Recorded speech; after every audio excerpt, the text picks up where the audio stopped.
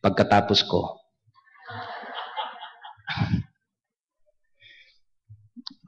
totoo po yung sinabi niya, magkaklase kami. Now, if you want to know secrets about him, just approach me after the service and I will tell you a lot of things about him.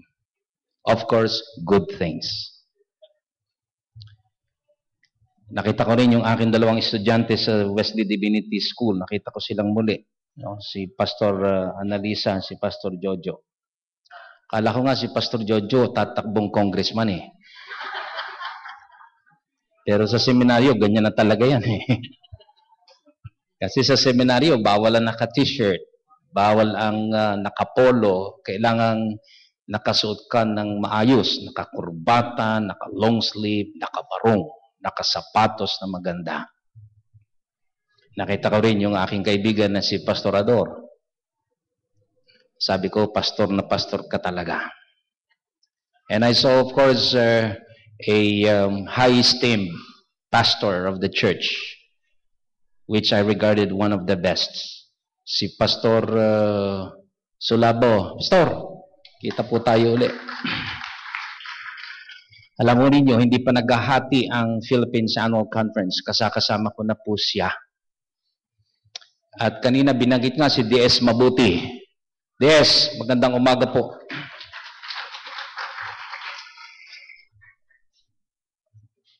Buti po nagpastor si DS Mabuti. Mabuti talaga. Kaibigan ko po ang DS na yan. Kung meron po kayong dalang Biblia, yung dala po ninyo, ano po, dala ninyo, buksan po ninyo, o sige, kunin na ninyo, hindi nyo dala. I'm reading from the letter of Paul, the second letter of Paul to the Thessalonians, chapter 1, beginning from verse 1 to verse 3, rather, and 4. Please read with me. We ought always to thank God for you, brothers, and rightly so, because your faith is growing more and more. And the love every one of you has for each other is increasing. Therefore, among God's churches, we boast about your perseverance and faith in all the persecutions and trials you are enduring. Now, this is the word of the Lord. Everybody say, Amen. Palakpakan nga po natin ang Diyos ng buhay.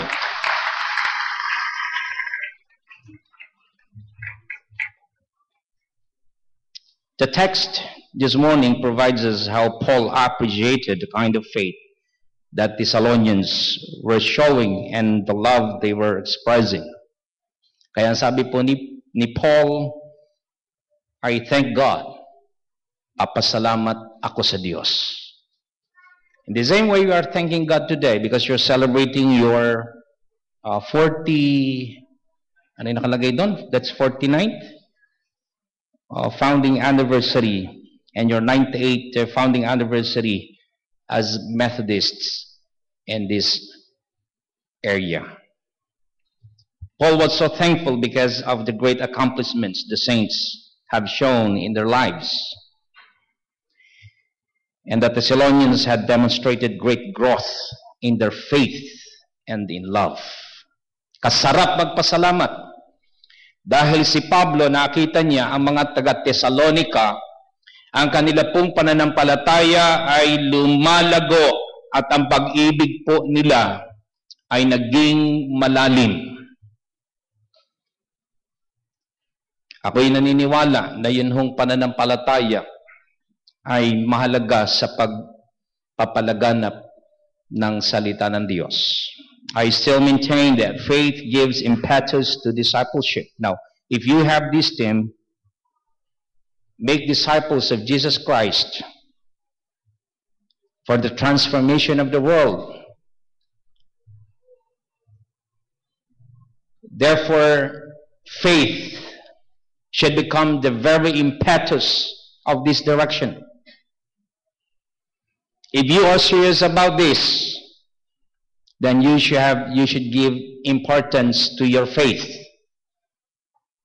Because faith is essential, church, in soul winning. Faith is the grand mover in church growth. And spirituality, as we keep on saying, is all about faith. Now let me ask this question to you, bluntly, directly to you, to all of you who are here. How is your faith today? As Methodists, as people called Methodists, how is your faith today? Would I thank God because your faith is growing like what Paul did in our text? Can we say right now that we are thankful because you are growing in your faith? Is there something that we should be happy about today?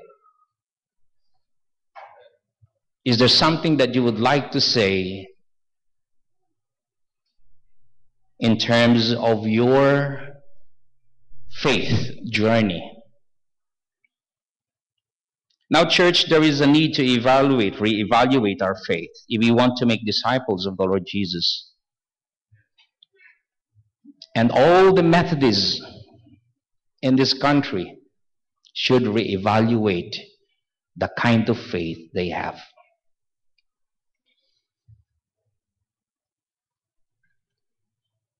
We must have an executive checkup of our faith today. I will tell you, Methodists in this place, that we are not increasing in number. We are losing members. I keep on telling people, especially our church, we are increasing our conferences. We are increasing our local churches, but we are decreasing our membership. Very ironic.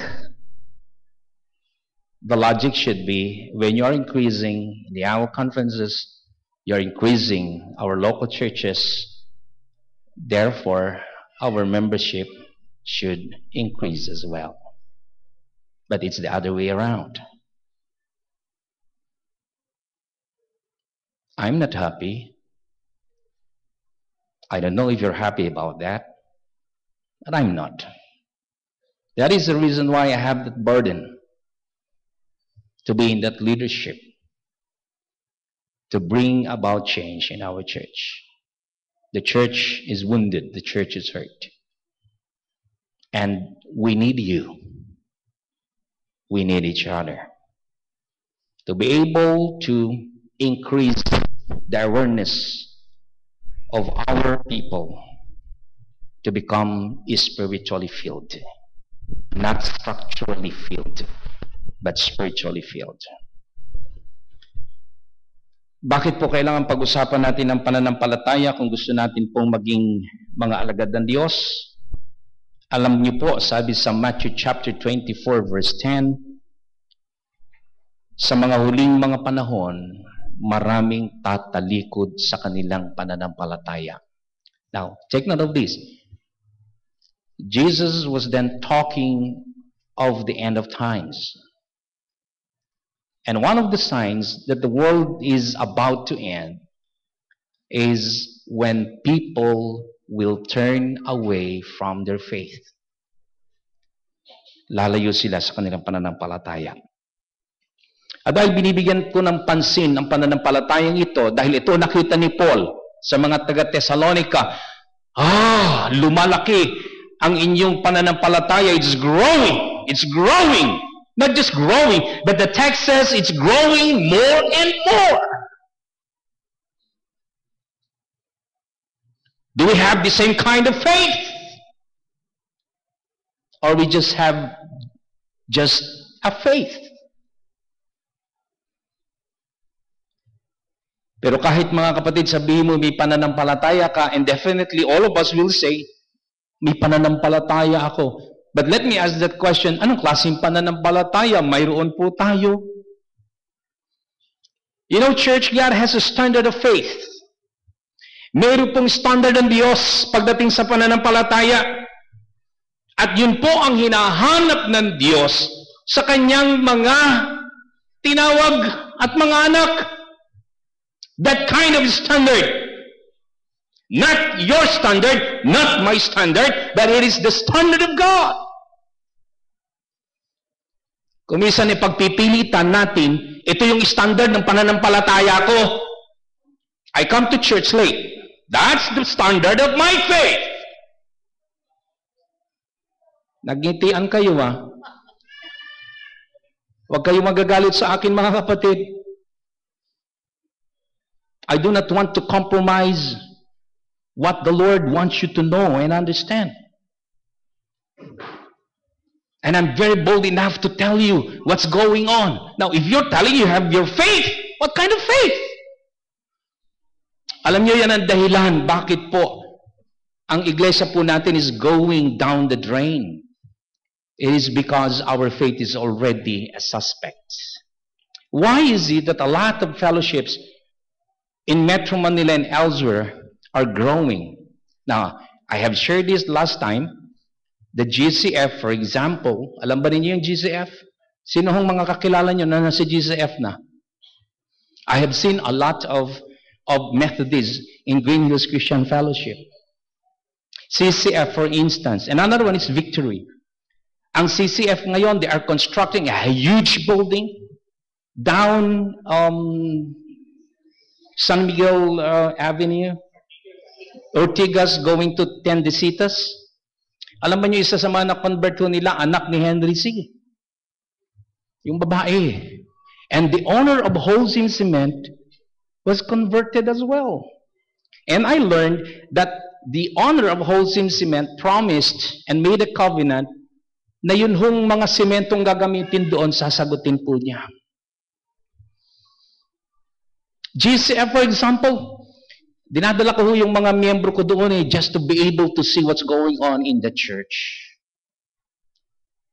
Yung ilang hong pastor doon, kaibigan po natin, Victories, some of the pastors, those are friends of mine. Alam ba ninyo ang income ng GCF? 1 month, almost 7 million. Just one church. Sasabihin nyo mayayaman sila. Yun ang problema